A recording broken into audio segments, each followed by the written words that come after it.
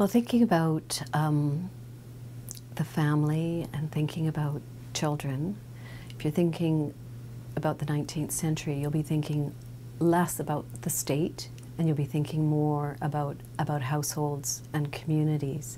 One of the biggest changes, again, when I think about history, I tend to think first about daily life, like what was life like for people as they went through the daily and weekly and seasonal rounds of what they did. And a huge difference occurred with urbanization, it occurred with industrialization, but it also occurred with the growth of the state, or that organized collective inside a liberal democracy where people actually have elections and come to collective decisions to a certain extent about what happens. The 19th century was very unusual, historically speaking, in the North America and in Europe and other places as well, for the growth of the state, for something that was separate from families or a group of families, separate from, different from, usually just a particular elite inside a community. So the state was something that was elected by a wide swath of people, and that who got to elect people changed over the course of the 19th century in Canada as elsewhere, with the trend being, generally being, to having more people and more kinds of people be allowed to vote and to create this, to elect people who were part of the state. Of course, in Canada, we had some changes in the late 19th century that removed people's right to vote in the case of First Nations people, people from Asia, and I think those are the two groups that were most disenfranchised. But women began to get the vote starting in the late 19th century at the municipal level. One of the big changes in the late 19th century was the growth of that state inside the liberal democracy. So people found themselves, again, often living in closer urban quarters. There needed to be more people, a lot of people felt that there should be more regulations, more laws, more state, because there was much more room for conflict when you have 100 people living in a building as opposed to 9 or 7.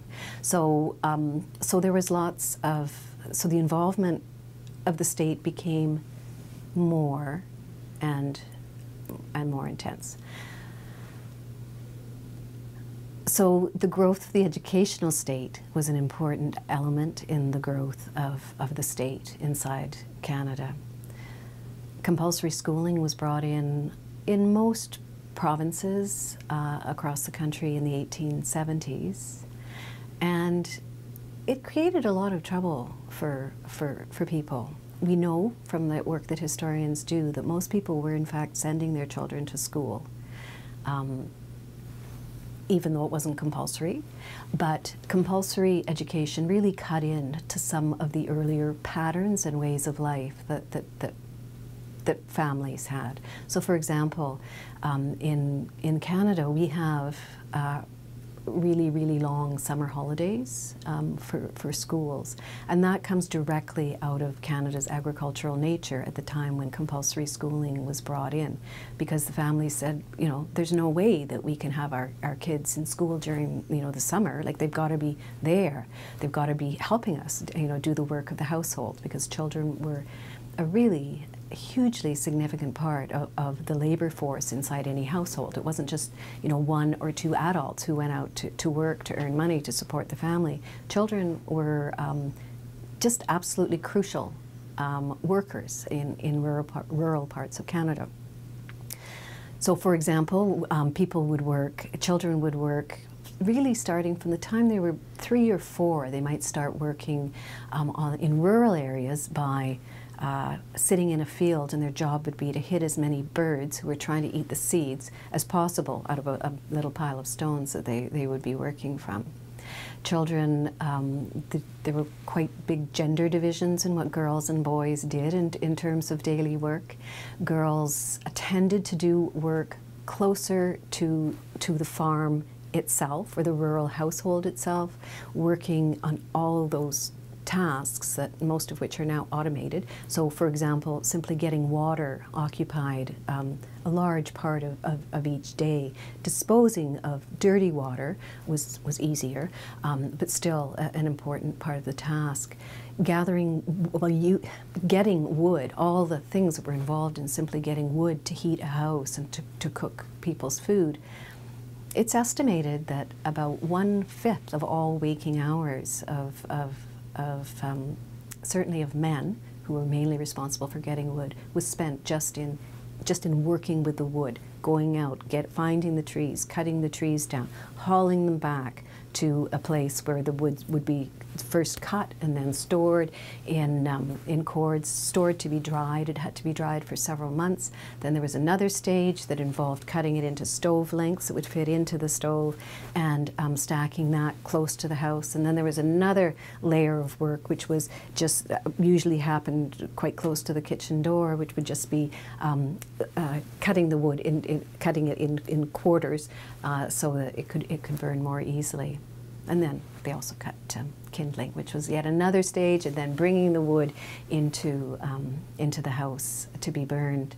I interviewed a woman once who was raised with just with a wood stove, no electricity in rural Canada, and she had raised her own family as well as being a child in the family. And she said to me when I was talking to her, she said, "I don't know how people can raise boys without a wood stove."